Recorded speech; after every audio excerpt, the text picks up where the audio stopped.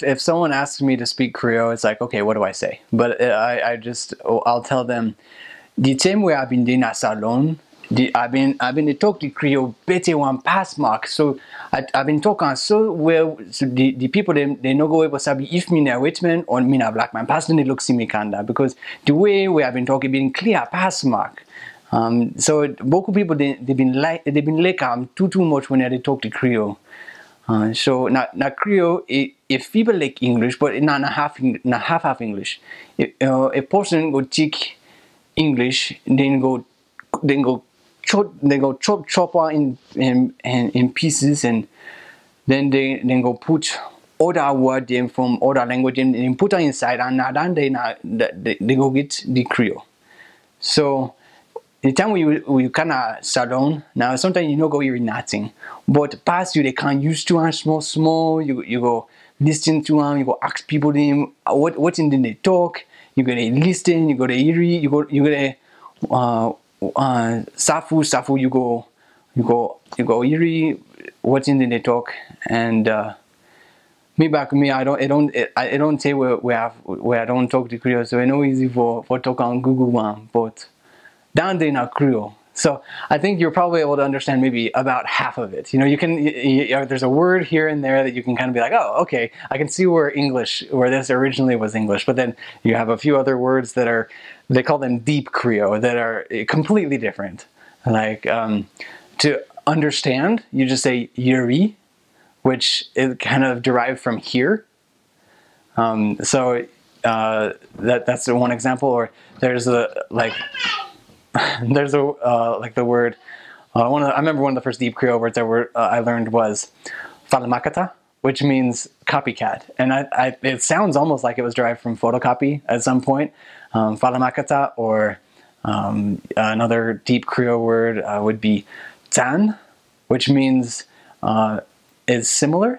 Like Krio tan like English. Krio is similar to English, or fiba, which means look like. It's similar to tan, but it means look like. So like you could say, mi a fiba mi papa, I look like my dad. There are a few other words, like in teaching the gospel, there are actually a couple of Krio words that really come in handy when you're teaching the gospel, because when you're teaching the 10 Commandments and you teach the word covet, in English, and if you're using the word covet in English, you may run across some people that know what it means to covet, and others that it's a word that you don't learn until maybe later.